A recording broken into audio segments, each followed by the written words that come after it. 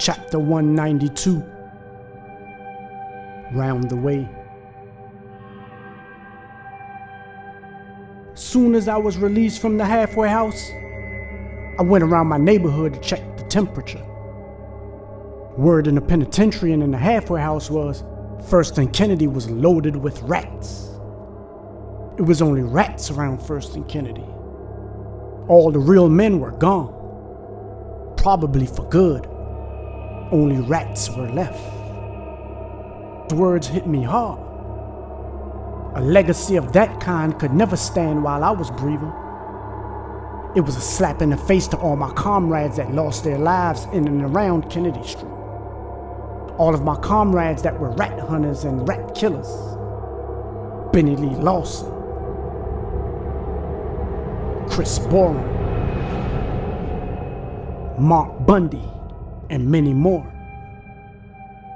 It was something that had to be repaired immediately. I drove my car through the block and it was true. It was infested with rats. I was looking for Earl E. Johnson, the notorious rat that implicated everyone on the Kennedy Street conspiracy. He had been home for a few years and I had heard he had gotten comfortable enough to return to the crime scene. But I saw White Boy Don, Craig Low Ugly Brandon, Fat Terry, Aaron Cook Lowry, Michael Blind Hardy, all go hard suckers, all punks, all rats. The rumor was real.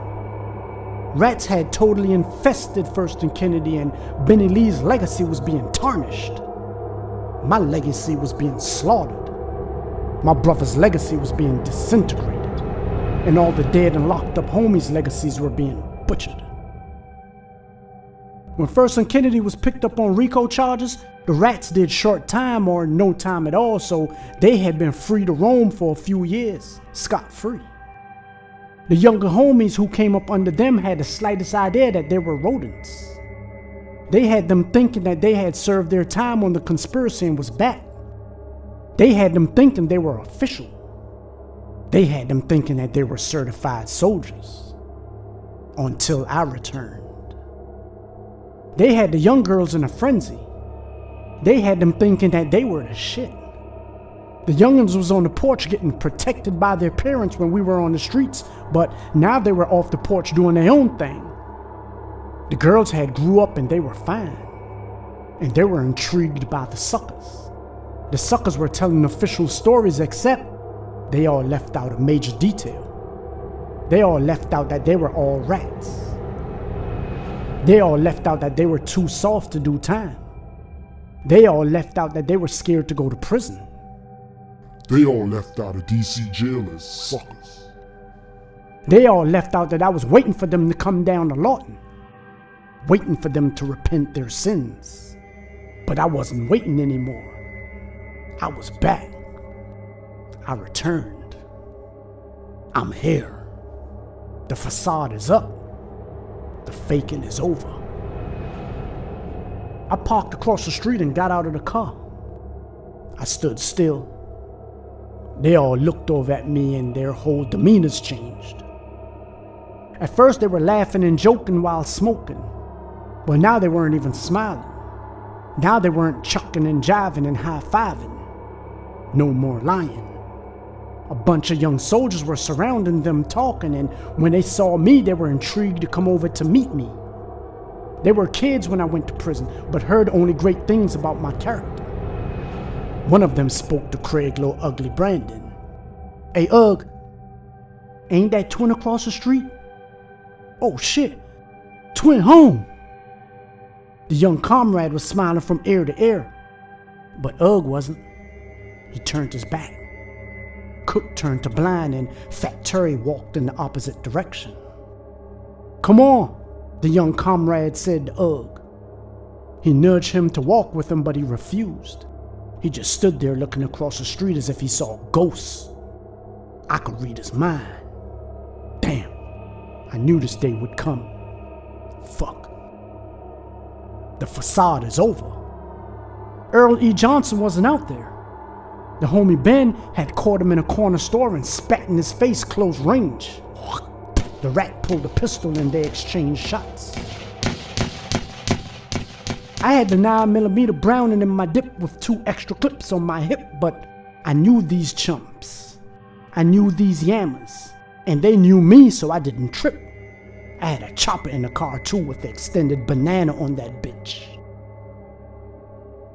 They knew that I knew who they really were. They knew that I knew the FBI were slapping them around in interrogation. They knew that I knew they were begging the FBI not to send them to the penitentiary. They knew I was down there demonstrating, and they knew once they got down there they had to see me.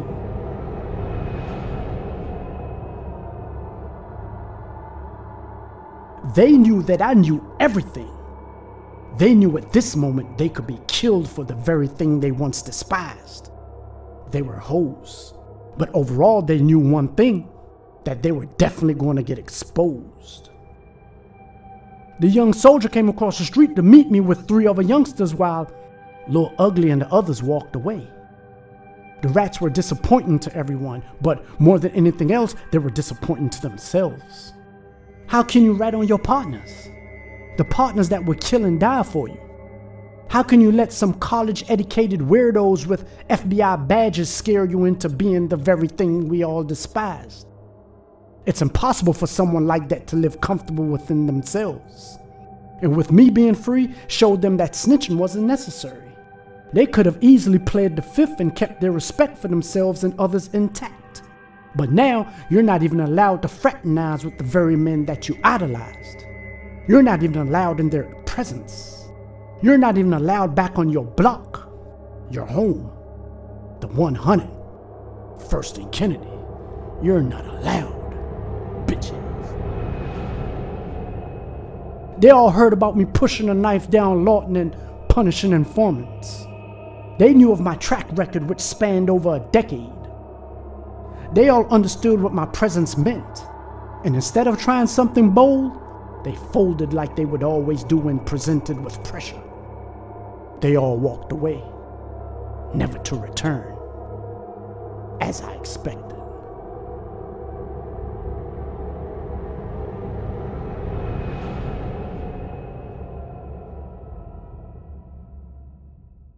Chapter 193, The 5 Stages of Death.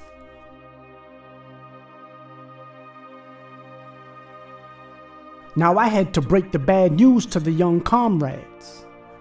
The men that they've been idolizing was not worth speaking to. The men that they've been shown the utmost respect to for the past few years weren't anything that they portrayed themselves as. Even though they were killing machines, they were really bona fide cowards. They were stooges for the FBI, suckers and dick eaters. The youngsters didn't believe me. I told them to look around. Where did they all go? They looked around and noticed that everyone I named was gone. Bet that you will never see them around here again.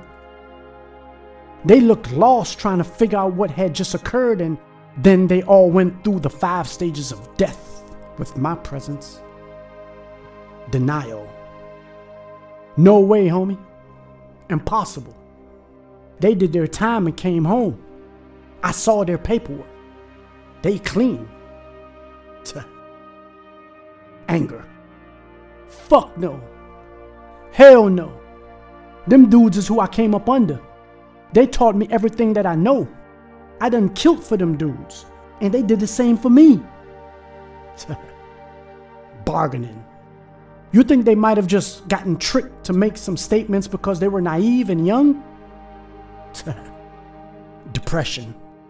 I can't believe this. I'm sick about this. Acceptance.